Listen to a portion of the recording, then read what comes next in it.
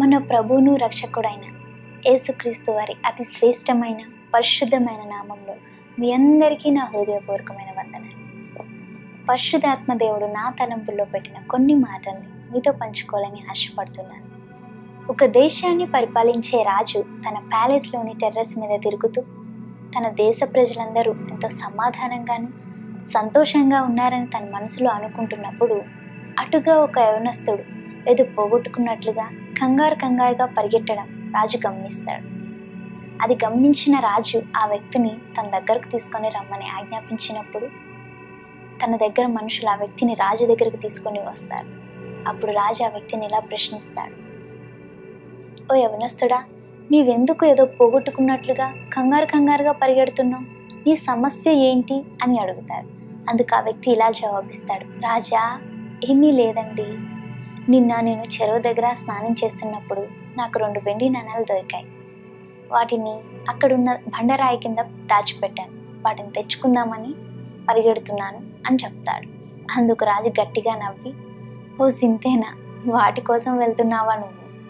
వాటిని నేను నీకు ఇస్తాను, నువ్వు ఇంటికి సమాధానంగా వెళ్ళు అని చెప్పినప్పుడు ఆ వ్యక్తి ఇలా అంటాడు, రాజా, మీకు చాలా వందనాలండి, కానీ నాకు నా వెండి నాణాలు తెచ్చుకోవడానికి అనుమతి ఇవ్వండి అని అంటాడు.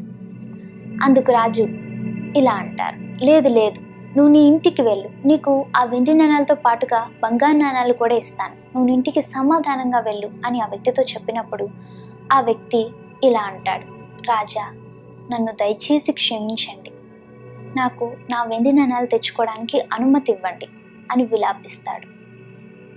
అందుకు రాజుకు చాలా కోపం వస్తుంది.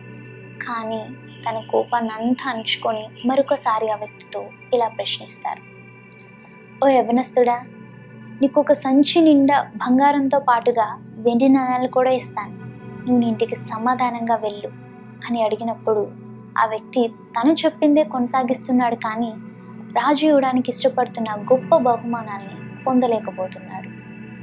రాజుకి చాలా కోపం వచ్చింది, కానీ మళ్ళీ తన కోపాన్ని అంతా మరొకసారి అణుచుకొని మళ్ళీ ఆ వ్యక్తిని ఇలా ప్రశ్నించారు, ఓ యవనస్తుడా, నీకు నా రాజ్యంలోని సగభాగాన్ని ఇస్తాను, నువ్వు ఇంటికి సంతోషంగా వెళ్తావా అని ఆ వ్యక్తిని అడిగినప్పుడు ఆ వ్యక్తి ఇలా అన్నాడు, రాజా, నాకు మీ రాజ్యంలో సగభాగాన్ని ఇస్తానన్నారుగా, ఆ సగభాగంలో నేను బండరాయి కింద దాచిపెట్టిన వెండి నాణాలు ఉన్న స్థలాన్ని నాకు వచ్చేలాగా ఇవ్వండి అని అడిగినప్పుడు రాజుకి చాలా కోపం వచ్చి ఇంకా తన కోపాన్ని అణుచుకోలేక ఆ వ్యక్తిని చెరసాల్లో వేయమని ఆజ్ఞాపిస్తాడు. చాలాసార్లు మనం కూడా ఆ యవనస్తులానే ప్రవర్తిస్తూ ఉంటాం. కొన్ని విషయాల్ని విడిచిపెట్టుకోవడానికి అస్సలు ఇష్టపడం.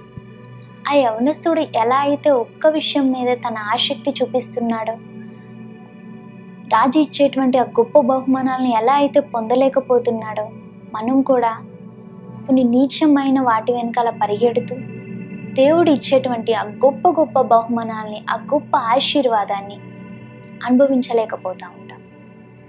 సామెతల గ్రంథం 16వ అధ్యాయం 25వ వచనంలో, ఒకని మార్గము వాని దృష్టికి యథార్థంగా కనబడును, అయినను తుదుకు అది మరణానికి చేర్చును.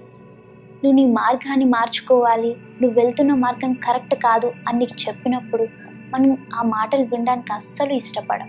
మనం తరచుగా మనం వెళ్తున్న మార్గమే కరెక్ట్, నేను మంచి త్రోవలో వెళ్తున్నాను అని దేవుని చిత్తంలో నుంచి తొలగిపోతూ ఉంటాం.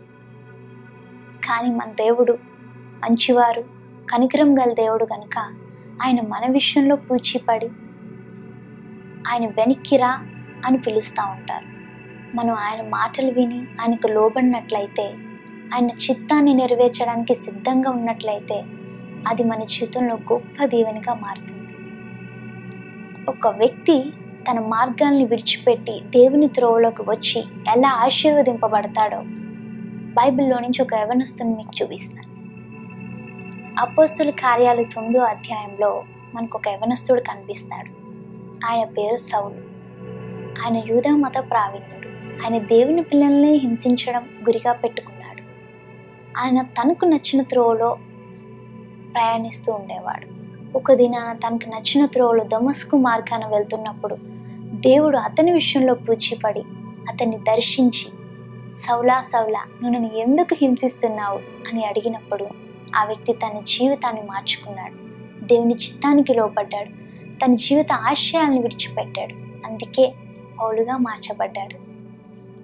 దేవుని చిత్తానికి లోబడి తన చెడు మార్గాలను విడిచిపెట్టినందున దేవుడు అతన్ని ఆశీర్వదించి అనేక మందికి దీవెనకరంగా మార్చేశారు. ఆసియాఖండంలో దేవుని కొరకు బలంగా వాడబడ్డాడు. అనేక మందిని క్రీస్తు వైపు తిప్పాడు. అనేక సంఘాలని కూడా స్థాపించాడు. ఆయన రాసిన పత్రికల్లో 14 పత్రికలు మనం బైబిల్లో చూడగలం. నేటికి కూడా ఆయన పత్రికల ద్వారా మన జీవితాన్ని ప్రభావితం చేస్తున్నాడు. ఆయన ఎంతగా మార్చబడ్డానికి, ఆయన ఎంతగా ఆశీర్వదింపబడడానికి కారణం ఏంటో తెలుసా? ఆయన దేవుని చిత్తానికి లోబడి తన చెడు మార్గాలను విడిచిపెట్టి ఆయన మార్గంలో నడిచాడు కాబట్టే. హల్లెలూయా, హల్లెలూయా. ప్రియ సహోదరుడా, సహోదరి, ఈరోజు నా మాటలు వింటున్న నీవు నీ మార్గాలను విడిచిపెట్టి నీ జీవితాన్ని మార్చుకొని నీ మార్గాల్ని సరిచేసుకుని దేవుని చిత్తంలోకి వచ్చి ఆయన ఇచ్చే ఆశీర్వాదాలు పొందుకొని దీవెనకరంగా మార్చబడడం చాలా ప్రాముఖ్యం. ఒకవేళ నీ జీవితం పాపంతో నిండినట్లయితే, దేవుని చిత్తానికి ఆయన ఆలోచనలకి వ్యతిరేకంగా ఉన్నట్లయితే, ఈ చెడు మార్గాలను విడిచిపెట్టి పూర్తిగా దేవుని వైపు తిరగడం చాలా ప్రాముఖ్యం. ఆయన నీ జీవితాన్ని మార్చి నిన్ను గొప్ప ఆశీర్వాదకరంగా మార్చడానికి ఇష్టపడుతున్నాడు. నువ్వు సిద్ధంగా ఉన్నావా ఈరోజు నీ జీవితాన్ని మార్చుకోవడానికి?